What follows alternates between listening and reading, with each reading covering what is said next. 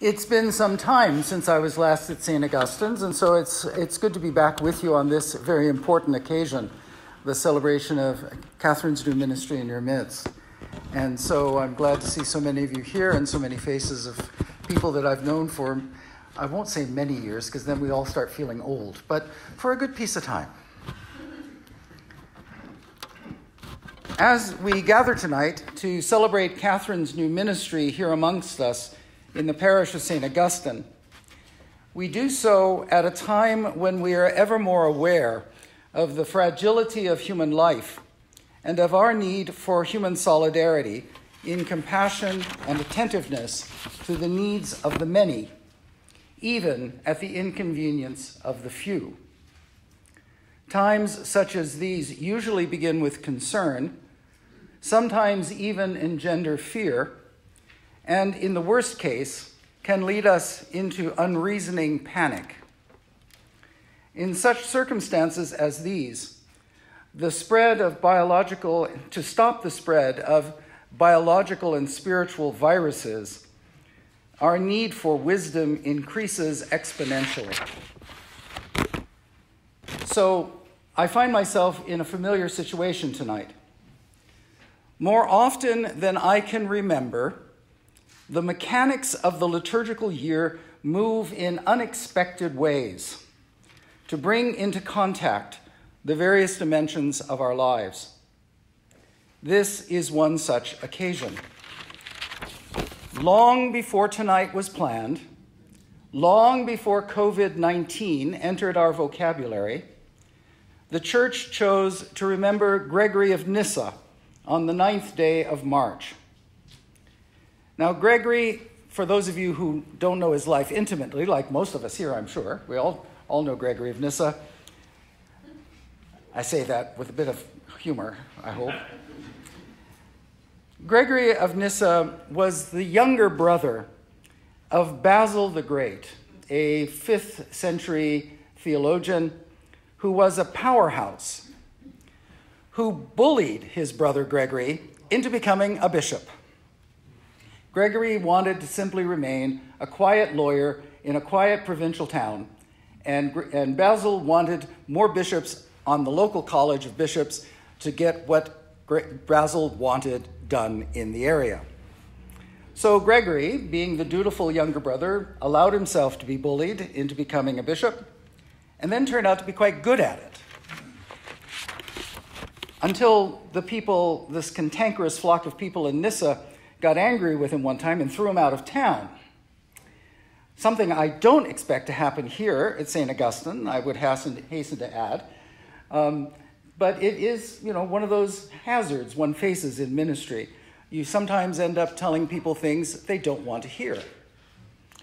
As long as you try to do it in a fair and pastoral way, it's pretty good. But Gregory learned and grew into the role, and they let him back into town, and then he led a rather great life as a bishop. What he did most of his life was to seek wisdom. We hear in the prayer for him tonight about the ascent of life, the ascent into the glory of God. And for Gregory, wisdom was the vehicle that led us to experience, it leads us into experiencing this glory. And he did this kind of searching for wisdom even as he tended the many duties of the diocese. So tonight, we hear this glorious passage from the Wisdom of Solomon. I always think it's unfortunate that many people don't have all of the books of the Bible and don't have Bibles with the so-called deuterocanonical books, which are just filled with incredible passages of beauty and power. So I want you to hear it again in a slightly different translation. Wisdom is more mobile than anything that moves. She pervades and embraces everything because she is so pure. Wisdom is the warm breath of God's power. She pours forth from the all-powerful one's pure glory.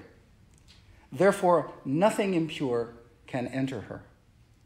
She's the brightness that shines forth from eternal light. She's a mirror that flawlessly reflects God's activity. She's the perfect image of God's goodness. She can do anything since she's one and undivided. She never changes, and yet she makes everything new. Generation after generation, she enters souls and shapes them into God's friends and prophets. God doesn't love anything as much as people who make their home with wisdom.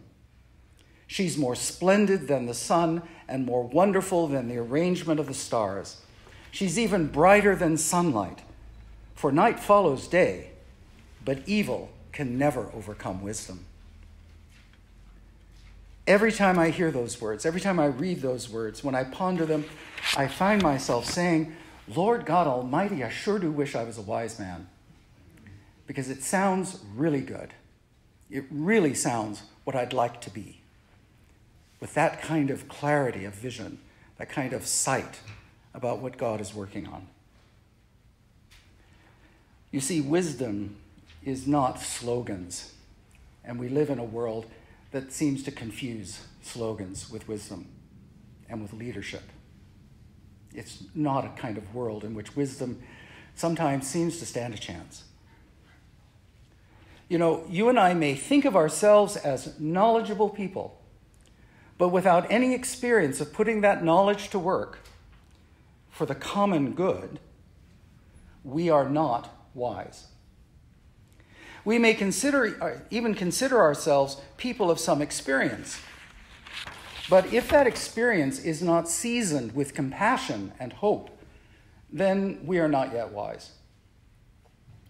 We may bring together knowledge and experience that is compassionate and hopeful, but if we are not humble enough to know what we don't know, and if we don't possess enough patience to watch for the signs of the new world God is bringing into being, then we are not wise. But I do believe that every one of us here tonight is trying to be wise. Otherwise, we would not be here tonight. When I was teaching at VST, I had the privilege of spending more than 20 years working in the Native Ministry program, working with elders and others from many communities across this province and elsewhere. And I remember, as I think back on those times, that every time I was seeing wisdom at work, I was seeing wise people at work. It was a very challenging experience because it threw a lot of my expectations into real questions about what was going on. I remember vividly one time at a meeting, a small group meeting, it came to lunchtime, and we hadn't made any arrangements for lunch, and I said to the assembled folk, I'm really sorry I can't invite you down to my house for lunch, because my house was attached to the building, and I said, I'm really sorry because I didn't plan for a bunch of people, and so I didn't do it. So I really am sorry. To which one of the elders, in a very gentle way, not a judgmental way, just a friendly way, said to me, you know, that's one of the differences between us. In our house, we just say, come on down, and we'll figure it out. And I remember that moment of genuine wisdom, compassion. It was not said in judgment. It was just simply, oh, this is interesting. This is a difference, you know. This compassion, this hopefulness, this patience with this young professor who was trying to figure out this role. So it didn't surprise me that when the Niska people established a post-secondary educational institution in the Nass Valley some years ago, they pondered what to call it. The name they finally chose was Wilkwahaskol Niska, which means the Niska House of Wisdom. What a challenging name to live into.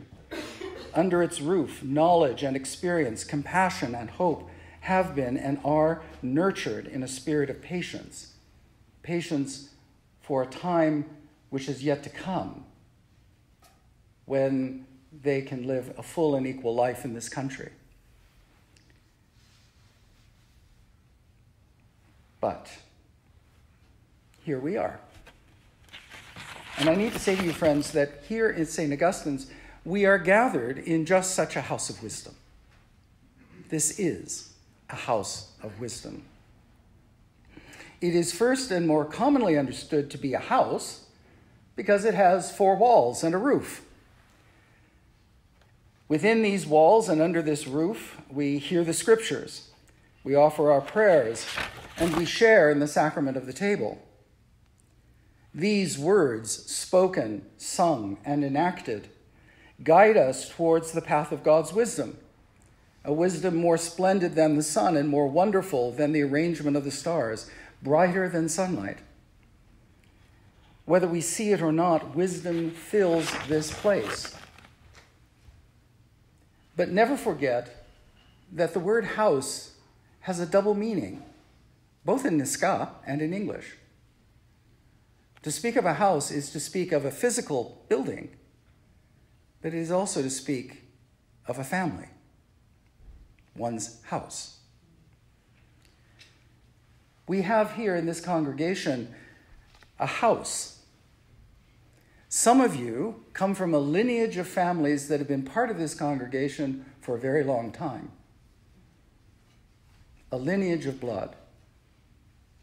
But most of us here are related to each other because we share in a desire to participate in a patient pilgrimage where knowledge and compassionate and hopeful experience are held together, are partnered together, companion one another. In us, in our own flesh and blood, the wisdom of God seeks a home.